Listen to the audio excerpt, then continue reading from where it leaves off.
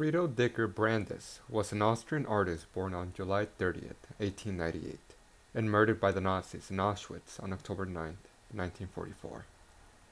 A collection of art was left behind by Brandes in two separate suitcases to Raja Englanderova before she volunteered to be transported to Auschwitz to join her husband. Pavel Brandes, her husband, survived the Holocaust.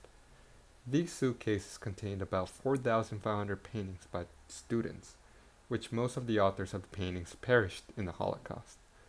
Some of her work survived in German School of Art Bauhaus, where she studied until 1923. After Bauhaus, before and during World War II, she was a teacher of art where she hoped to rouse the desire towards creative work. She helped organize and taught secret classes of art to the children of Terezin after she was deported before joining her husband in Auschwitz.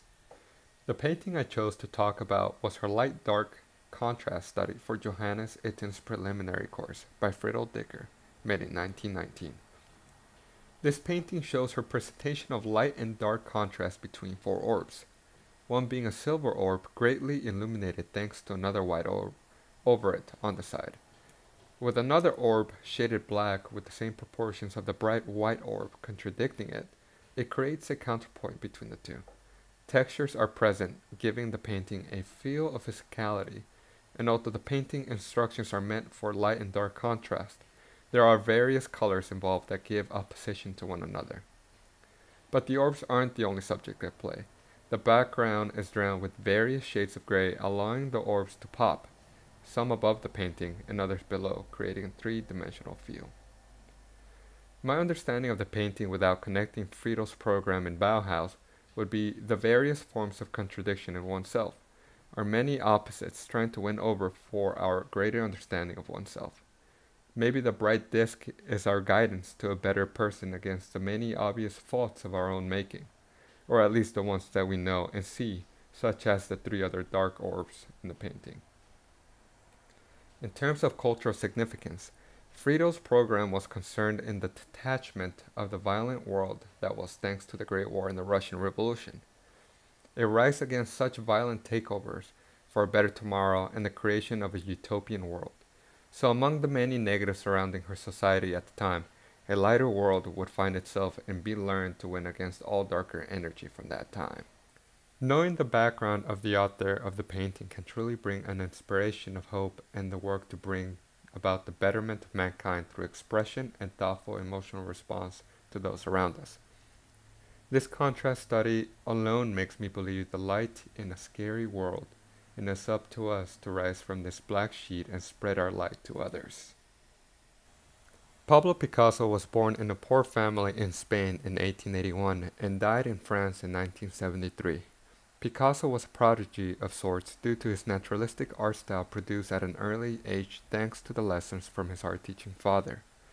Picasso quickly gained critical attention in his early 20s after moving to France to explore more art and surround himself with like-minded individuals.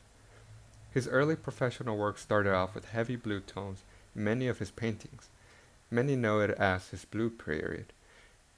This period gave a window to Picasso's life to his fan base of a depressing period in his life. In contrast to his later life, he began painting in warmer colors in his many portraits of women that had relationships with him. This pitted him into his rose period. His later stylistic periods include Cubism, Neoclassicism, and Surrealism. I chose to talk about The Weeping Woman by Pablo Picasso due to its unique representation of himself. Despite his famous work in his various stylistic periods, from time to time he would paint something not in the grand scheme of things, but paint for something for the individual. From the lines to the contrast of color, everything about the painting is harsh. From the bright colors of her clothes and hair versus the black background and the whiteness of her face makes the painting unsettling. The purple added for her blush tones also add a sickening emotion to the weeping lady. The green also gives off a toxic look that complements the sickening feel of her purple blush tones. The lines here give a sense of verticality. Everything is sharp, and even the strokes of white in the black background give an uneasy and very noisy feeling, almost as if there was a buzzing of annoyance and anguish. The distorted representation of the woman is also made specifically to give an uncomfortable and disturbing feeling, perhaps a representation of how one feels in that state from the inside.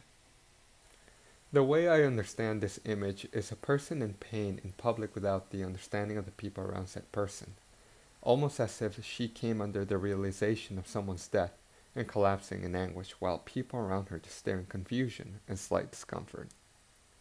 The whipping woman is supposed to represent anguish and pain. From the colors to the way the lines are drawn, everything about the painting is harsh and uncomfortable.